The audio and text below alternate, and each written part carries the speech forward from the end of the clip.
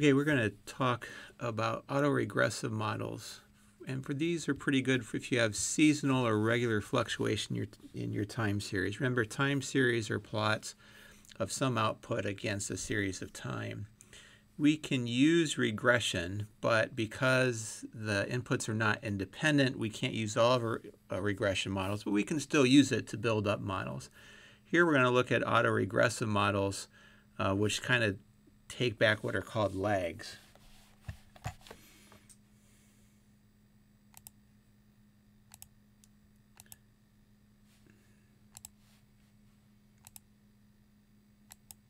Okay, finally I'm gone.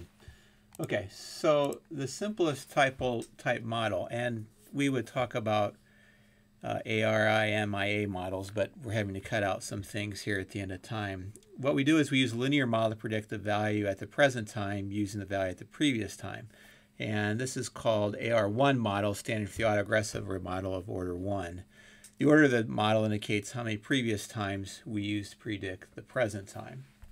So what we could look at here is, all right, here are the number of earthquakes with magnitude greater than 7 on the Richter scale for 100 years. And we could say, well, are the number of earthquakes increasing? You can kind of make your own decisions. In the old days, if we had a lag, we would plot the series. Here's our time 1, 2, 3, 4, 5. On this side, we have 13, 14, 8, 10. What we would do is we would just put it down 1. So at time 2, we'd have 13, 14, 8, 10. And then at 6, we'd have 16. So we just sort of copied down and put it down 1. So it's a lag time. And so on Minitab, you can do this the long way. I'm not suggesting you do this, but you could copy this and use, I'm sorry, I'm suggesting you use this for lag. All right, so here we could have, let's say, applications. We just store the lags of lag 1. It will put down here.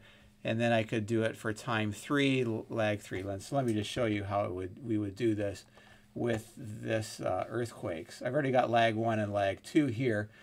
What I could do is go to stat time series and go down to lag, because I want a lag for a certain period. I want the quakes, and I want to store it in column 5 with a lag of 3.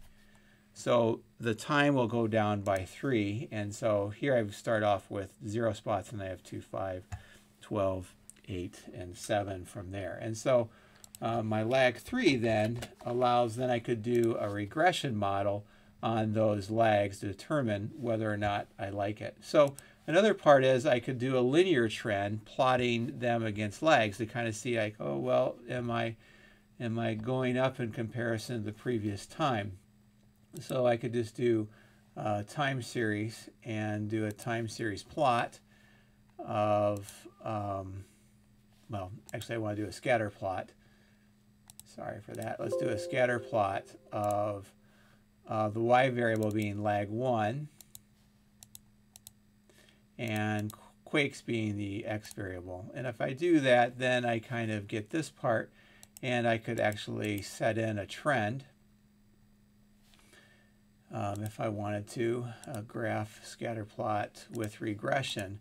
And that would give me some idea of whether the values are going up, and it does appear that those are. So this is the first step for an autoregressive model or AR1 model. There, I guess, here I plotted lag versus quakes, but still there is a positive correlation between there. And one of the reasons why we want to do this, if these patterns are present, we want to choose weights to model the patterns.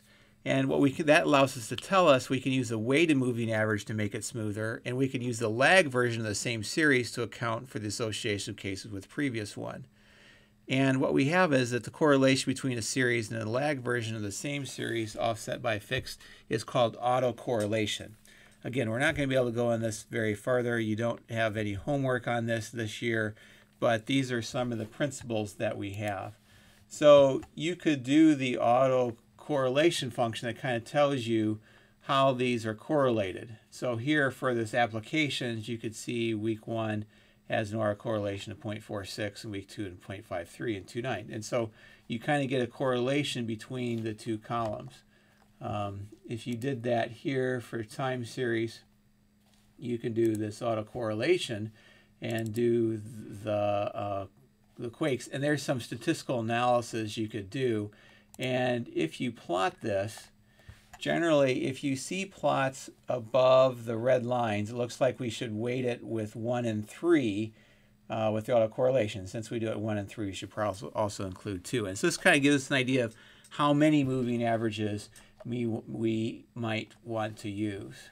So auto-regression models is an AR1 model with only the first lagged variable, AR2 with the second, and ARN with the first and lagged variables. And there's a lot of interesting things you can do with this, but we're not going to be able to do as much this year as the analysis part. But let's just go ahead and take a look at the Dow Jones Industrial Average. This is a 2019. Here's a time series plot. I went ahead and plotted the Dow Jones Industrial Average and lagged, putting all these lags 1 through 4, and then I then fit a regression model based on these lags. Okay. One thing that I could then do is, here's my Dow Jones Industrial Average lag. Notice that most of it, as it makes sense, depends on the previous term, the 0.91. And so that gives us a lot of part. The lag 2 and lag 3 and lag 4 do not give us as much.